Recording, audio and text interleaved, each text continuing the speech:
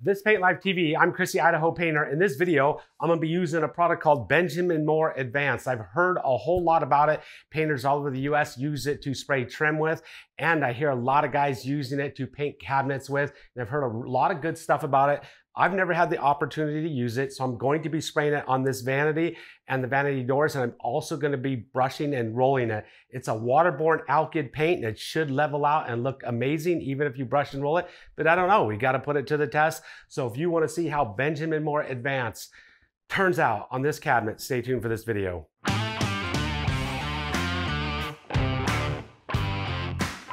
So we've got Benjamin Moore Advanced. Once again, I've never used it. It's a waterborne interior alkyd paint. So it's like a oil modified acrylic paint, and it has an extended dry time. So it takes about 4 to 6 hours to dry to the touch.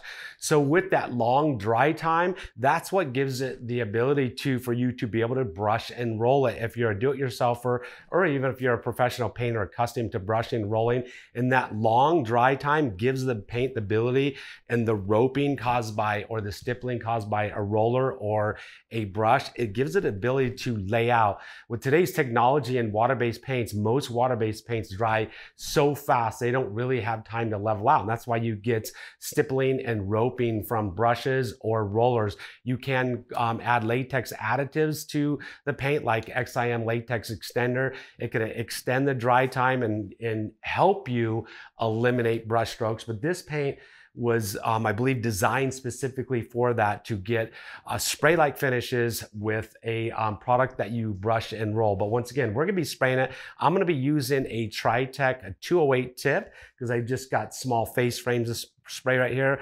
On the large sides, I'll probably switch to a 410 just to give Tritech. I'm gonna be testing out the Tritech tips here. They're fine finish tips, the gold tips. So we're gonna put those to the test right along with that Titan Control Max sprayer.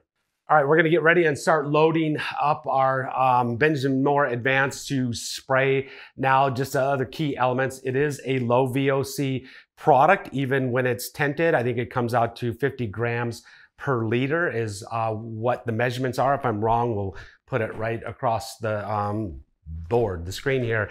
Once again, it has an extended open time. 4 to 6 hours. You cannot sand this for 16 hours. It is a 2-coat product.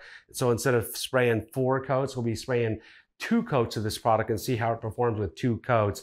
After 16 hours, you can sand it, wipe it down with a damp cloth, and respray it again. We're gonna see how it sands. We're gonna see how it sprays. And once again, we'll see how fast it dries. It's about 68 degrees in here, not very humid at all. So we're gonna see how it brushes and rolls on a drawer, on a horizontal surface. We're gonna spray it on a horizontal surface. We're gonna spray it on a vertical surface also. I think I gave you all the information I know about this product. Now let's get some information real world now. This product is also supposed to be low odor. Put that to the test right here. Yep, doesn't have a very strong odor at all. So there's some truth to the low odor portion right there. Gonna load up our sprayer now.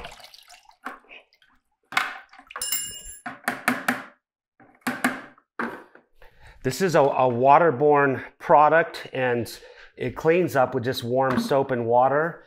The viscosity, I'll show you what the viscosity of it looks like. It looks really thin, so I'm gonna want to be really careful and not try to spray anything vertical in 1 coat, or I could get runs. And that's kind of what I heard about it, is you want to just spray light coats and not heavy coats, or it will run really easy. So do a little research on your product if you've never used it before. See if you can get any information on how it likes to be sprayed. But there it is. It's pretty thin. It's probably like in my past using oil-based paints, that's about how we would spray oil-based trim paint. It'd be about that viscosity right there. I don't need, now if I was going to put it in an HVLP sprayer, I would want to know my exact viscosity using a viscosity measuring tool like a Zahn cup or a Ford 4 cup, but I'm not spraying through an HVLP. I'm spraying through this Titan Control Max, and I'm even going to use the gun that came with it. So I'm going to get this thing loaded up and ready to go here.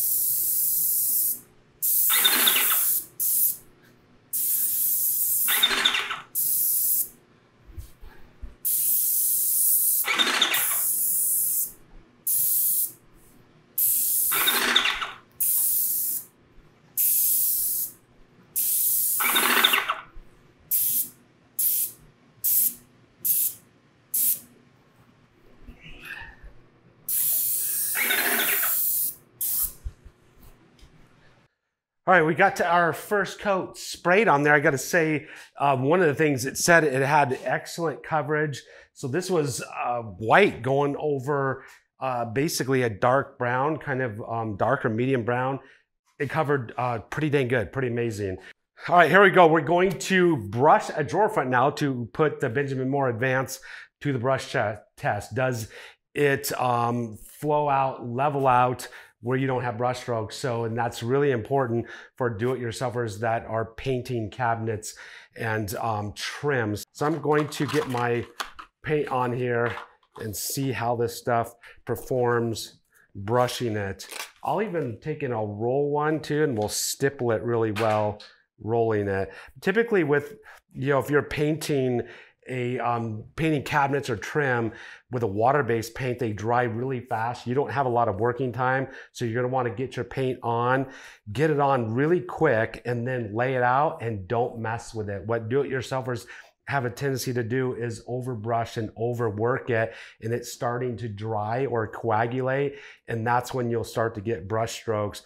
This having a 4 to 6 hour open time, you're gonna have a lot more working time to be able to mess around if you don't have a lot of experience with a brush, just to take more time getting your product on. I can get it on, mess around with it. I can see it leveling out like really fast already, just in that short period of time, just getting it on there.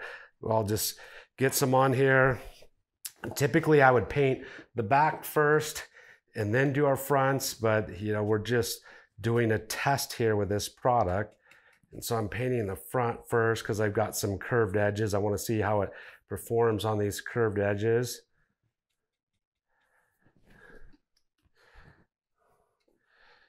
I can already see it's like leveling out.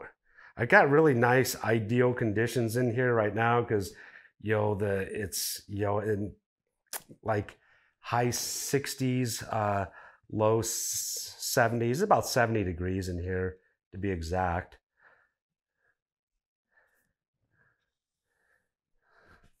I'm gonna get this paint on, then we'll just hit it with our Morton and level it out. Make sure all the sides are completed. Once again, you can't, just because of the dry time, you're not going to be able to do this in one day. You're going to have to paint one coat one day, paint another coat another day.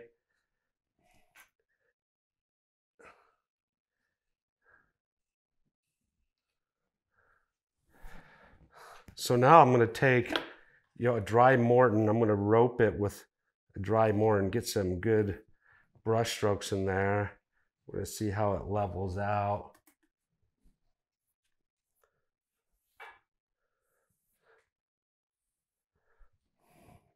I'm just continuing to work with it because, I want to see when I'm messing around with it too long, like somebody inexperienced with the brush would be doing, just to give it a fair shake and kind of more like a do-it-yourselfer would paint. Some level out again. I can see it filling in the brush strokes extremely fast.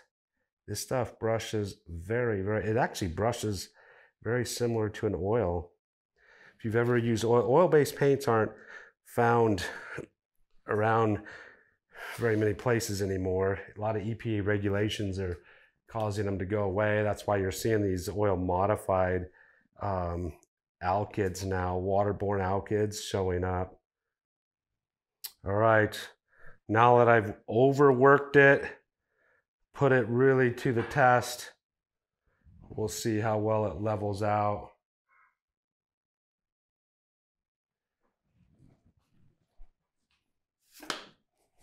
Now I'm going to take in brush or I'm going to actually roll one, and we'll see what the comparison is.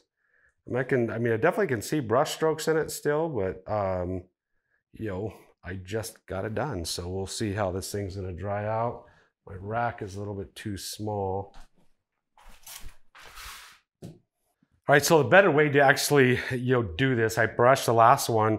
You want to take like a microfiber roller and you want to roll the large fields, and then you'd go back and back brush it. So I can just show you what it would look like. I'm going to paint this, the microfiber roller, and then I'll lay it out with my brush. So now I can do the full field.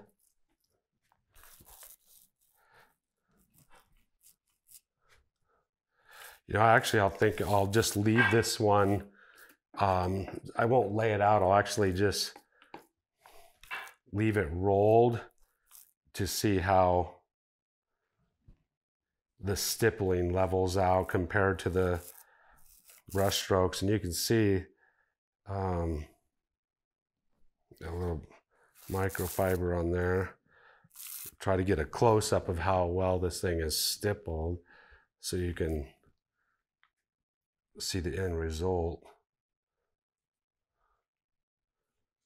You definitely, if you're working on a horizontal surface like this, you can get more product on both coats. So there it is. The coverage is absolutely amazing. So that's not covered 100%. I can see some speckles in there, but it's definitely going to cover in 2 coats. Definitely want to, I see a little debris in there. My bucket wasn't 100% clean, but you definitely want to delint your roller, as this roller left some microfibers on there, but you definitely want to sand in between coats and make sure that your second coat doesn't have any microfibers or debris in it. So there you have it. So we're going to let that thing set, level out, and we'll sand it and coat it again tomorrow. I think as well as this covered on the first coat, spraying it vertically, I think I can spray it 1 coat horizontally, and we're going to see what that looks like. We're going to put it to the test.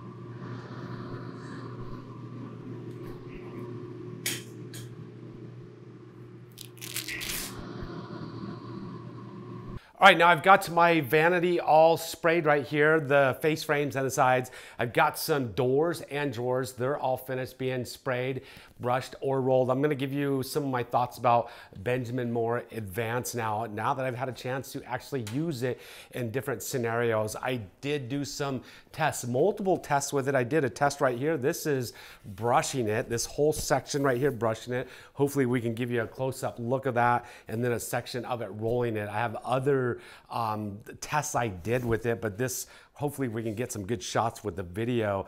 Now I do gotta say, for professionals and do-it-yourself painters, this stuff, if you're brushing and rolling, it lays out absolutely amazing. I wouldn't say 100% of the brush strokes are gone. I can still tell that this was brushed. I can still tell this was napped.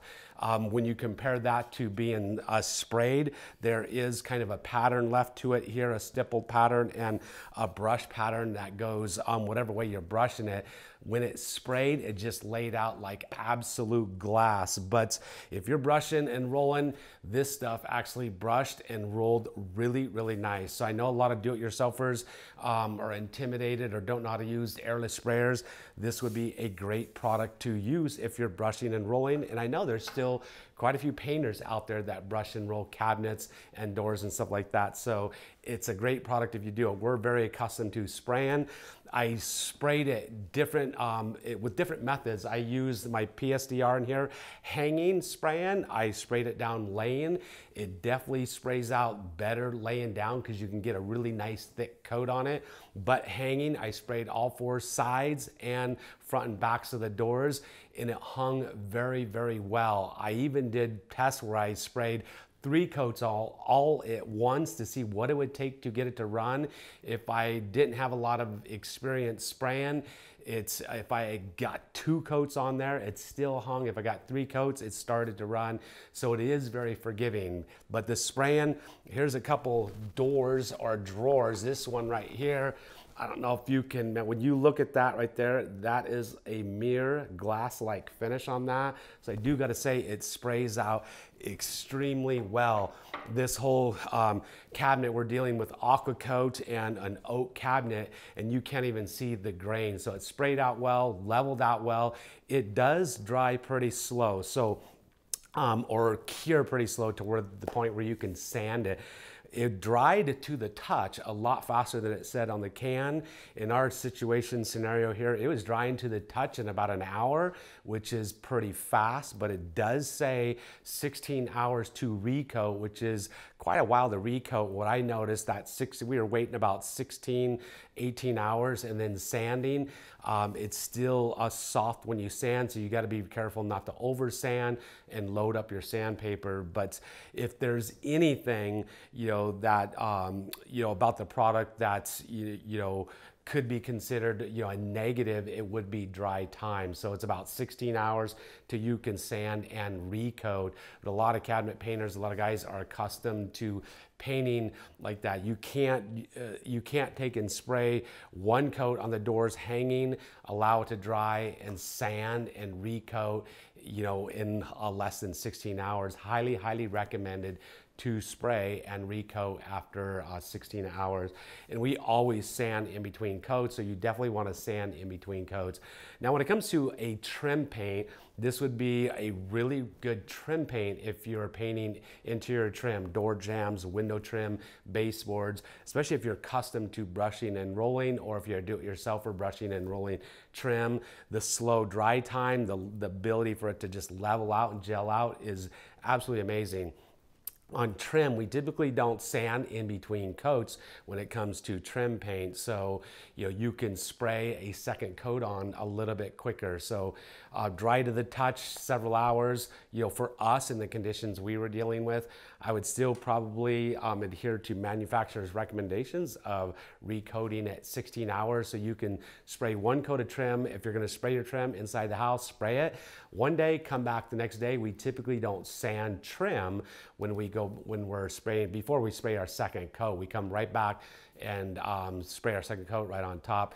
And I haven't sprayed a trim package with it yet, but the way it worked on and sprayed out on the cabinets, it was just absolutely amazing. All right, there you have it. We've got our cabinet makeover all done. Gotta say, this thing looks absolutely amazing. Now, this was a $25 oak cabinet from a rehab store, and now it looks brand spanking new. It's gonna fit in this bathroom and look fabulous. The Benjamin Moore Advance, I sprayed it, I brushed it, I rolled it. I gotta say, it sprays out amazing, it dries like glass. brushing and rolling for do-it-yourselfers, if you're the type, or professional painters that brush and roll it, it does level out, and from a roller and brush, or roller and brush is just amazing. So it levels out. The finish quality is much better when you do spray it. There is one thing you got to keep in consideration: the dry time, 16 hours. You really need to adhere to that. Let that 16 hours go by, sand, recoat, because it doesn't sand very well if you try to cut into that 16-hour time. Also, because of the slow dry time, putting things back together, you want to be very careful putting it together. I would probably let it dry several days before you start to put it back together. The longer you wait to put it back together, your cabinets and stuff, and tell the client they can start using their cabinets, the better. The product does seem to dry really, really hard. It has a buttery smooth feel to it. I really like the feel. So far to me, it's a great product, you know, for do-it-yourselfers and professional painters out there. I know I see a lot of comments from professional painters that use Advance that absolutely love the product. If you use it, leave it down in the comment section below, your experience, good or bad, with the product. We would like to hear what you have to say. There you have it. If you got any tips, tricks, leave them in below. If you haven't subscribed to our channel, subscribe to our channel. It's free, simple, easy to do. Subscribe, and you got to hit the notification bell. For some reason, it doesn't do anything if you don't click both. It just takes 2 clicks, free for 12 years, free for another 12 years. That way you get an email every time I come out with a new video. We'll see you next time right here on Paint Life TV. Out.